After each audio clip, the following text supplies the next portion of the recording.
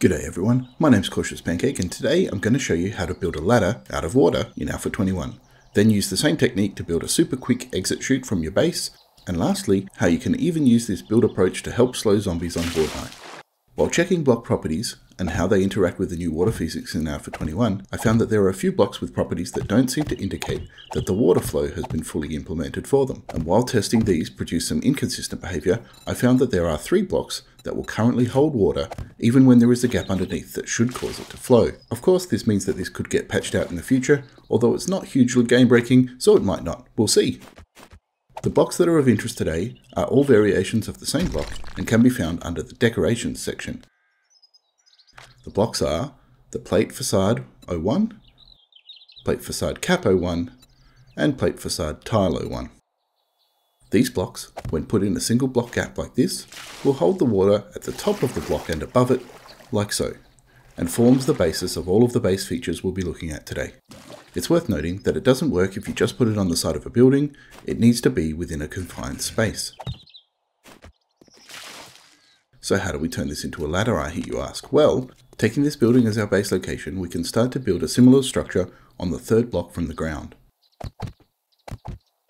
Place in the facade block, and throw in a bucket of water from underneath, and nothing happens.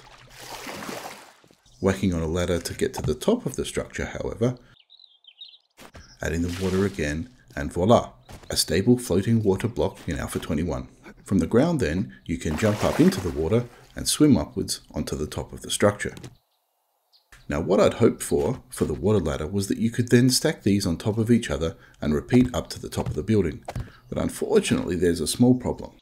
After adding in a second structure, from the ground jumping back up and swimming leaves us just short of the water in the second section. Sometimes it's possible to get a jump in and get up to the next section, but it's a bit hit and miss. To work around this, I found that it is possible to add in a small block that will allow us to get some extra height by standing on top of it, but isn't so large as to block off the hole that we are swimming through.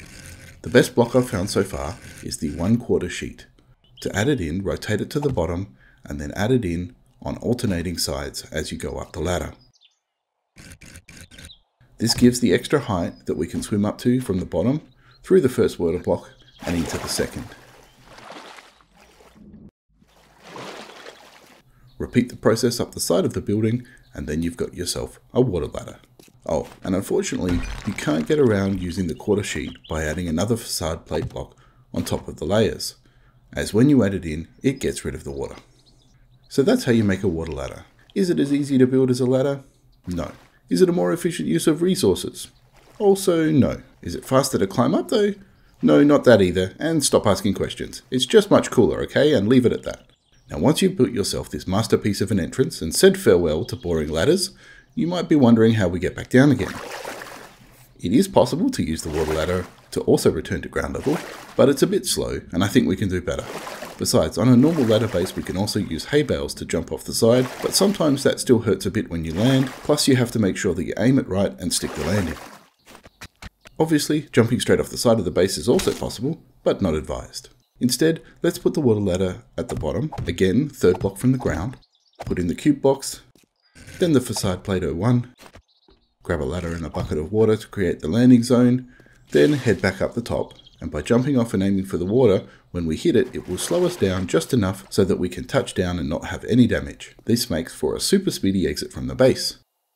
However, as it is, there's still some risk, as you've got to aim for and hit that very small single block target. To help line things up, we can build a backstop to prevent us from running too far like this. However, even after doing that, it's not necessarily accurate enough to make sure that we hit the water just right. So the last thing we need to do is add a guide chute, and the cube 1 meter hole block is perfect for this. Adding 2 of these blocks underneath the backstop where you step off will help make sure you're all lined up and will never miss the hole. It's worth noting that this doesn't need to be limited to small buildings either. Here's Higashi Tower with a water ladder and escape chute. And while the ladder can be a bit slow to climb,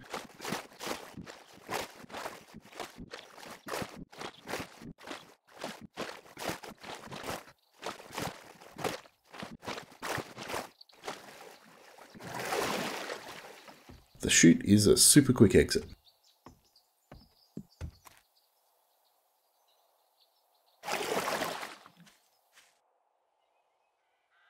You'll notice of course that for the chute I've added 2 layers of water instead of 1, and that's because once you get too high, a single water block does not slow you down enough to prevent an abrupt stop at ground level. Now, I also promised you a way of using this for Horde Night, and I think that this is something that would be best used early on before you have access to electric fences. Here we have a pretty standard looking killing corridor, but along the inside of the corridor we can also add in the plate facade block at the bottom row like this. Then we can throw in some water, which will put the blocks above the facade block just like in the water ladder. This will sit about head high on the small zombies and chest high on the taller zombies, and force them to swim through the water, slowing them down for you to shoot. From front on, this is how it looks when you've got a small zombie like Arlene.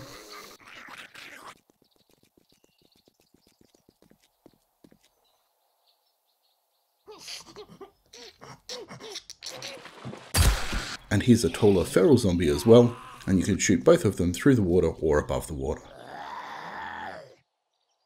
You can see that there's a big slowdown on the feral, not as much as barbed wire or electric fences, but the water here doesn't need to be repaired or be replaced, so it's a good option to add into your base. Okay, time for the bonus bit. There's one more thing that we can use this technique for, and that's as an effective rage mode countermeasure. Normally I go for builds above the 11 block range that I worked out in Alpha 20, but if you don't have the time, materials, space or desire to build that big, then this might be for you, particularly if you're using a loot base. I'm certainly not the first to try and use water to stop rage mode, but normally to do an anti-rage pool underneath a loot base, there's a bit of digging to put in the pool, plus a little bit of work to get the stairs out, and it's often not 100% effective, especially in larger hordes where zombies fall on each other's heads, they can still go into rage mode. But as a quick test, here's a floating 2 block wide pool underneath a standard killing corridor, or at least the outline of one, and as you can see this feral zombie looping around and around hasn't gone into rage mode once. However, if we get rid of the water, then you can see that rage mode quickly comes back into play.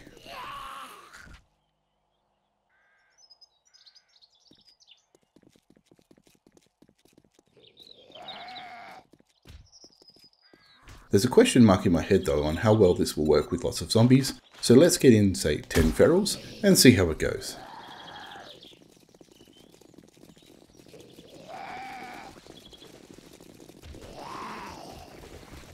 And as expected, that's not working well. So let's try that again. I've moved the drop point and water blocks away from the wall, so there's no path from the water to the base. This should encourage the zombies to either go up and out, or back down and around. As you can see, there's still a little bit of an issue with zombie stacking, but it's better.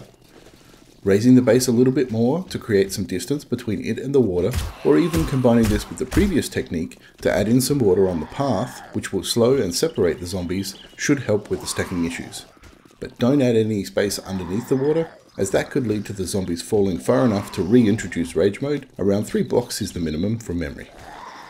So there you go, a new technique on using plate facade blocks to trap water in Alpha 21, which you can use in a variety of ways. Let me know in the comments what you think, and if there's other uses that are worth exploring. I hope you've enjoyed watching. If so, please give the like button to give this video a boost, and if you'd like to see more videos like this in the future, please subscribe and come back for the next one. As always, thanks for watching, and happy building.